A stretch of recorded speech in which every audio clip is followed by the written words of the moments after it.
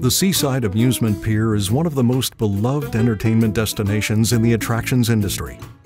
For this, we can thank engineering pioneer Eugenius Birch.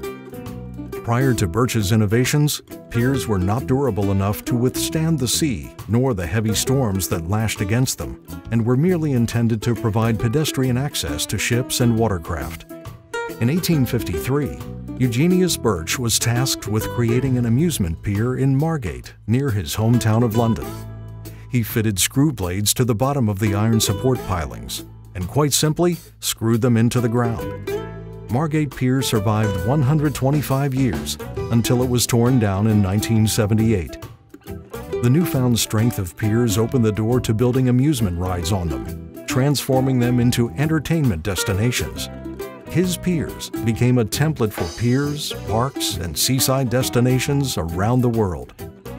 Hastings Pier, south of London, and still standing today, is one of the most famous entertainment destinations and music venues in the United Kingdom. It has been rebuilt on Birch's original iron frame, first constructed more than 145 years ago in 1872. Birch re-engineered seaside piers and transformed them into family entertainment destinations. And for that achievement, we are proud to add Eugenius Birch to the IAAPA Hall of Fame.